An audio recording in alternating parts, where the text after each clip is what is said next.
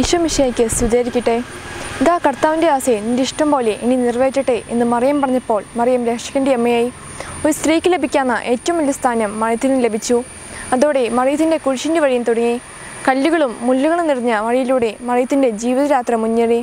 തൻ്റെ ഗർഭധാരണത്തെക്കുറിച്ച് യൗസേപ്പിനുടെ സംശയം മറിയത്തിൻ്റെ മനസ്സിനെ കീറിമുടിച്ചു. യേശുവിൻ്റെ ജനനസമയത്ത് അമ്മയ്ക്ക് അനുഭവപ്പെട്ട വിഷമങ്ങൾ ഒരു അമ്മയ്ക്ക് അനുഭവപ്പെട്ട് കാണത്തില്ല. ഹോളോദോസിൻ്റെ വാളിൽ നിന്ന് യേശുവിനെ രക്ഷിക്കാൻ അന്യനാട്ടിലേക്ക് ഓടിപ്പോയപ്പോഴുണ്ടായ ക്ലേശങ്ങൾ നമുക്ക് ഊഹിക്കാൻ സാധിക്കും.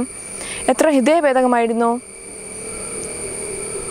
യേശുവിൻ്റെ കുടുംബം ഒരു ധനിക കുടുംബമല്ലായിരുന്നു. ആ സാധാരണ ആശാരിപ്പണിക്കാരൻ്റെ കുടുംബത്തിൽ ധാരാളം പ്രയാസങ്ങൾ ഉണ്ടായി കാണും. അവയെല്ലാം അമ്മ സഹിച്ചു. കാൽവരിയിലെ അമ്മയുടെ ദുഃഖവും സങ്കടവും വർണ്ണാതീതമാണ്. മറിയം സന്താപസാഗരമായി. വിളക്കപ്പെട്ട രണ്ട് ഹൃദയങ്ങളെ നമുക്ക് കാൽവരിയിൽ കാണാൻ കഴിയും. ഹോളോദോസിൻ്റെ ലൊങ്നിയോസിൻ്റെ കുന്തം യേശുവിൻ്റെ ഹൃദയം കുത്തി തുറന്നപ്പോൾ ശിമിയോൻ പ്രവചിച്ചതുപോലെ മറിയത്തിൻ്റെ ഹൃദയം വാളാൽ പിളർക്കപ്പെട്ടു. എന്നാൽ എല്ലാ സഹനങ്ങളും ദുഃഖങ്ങളും മാതാവ് സഹിച്ചു.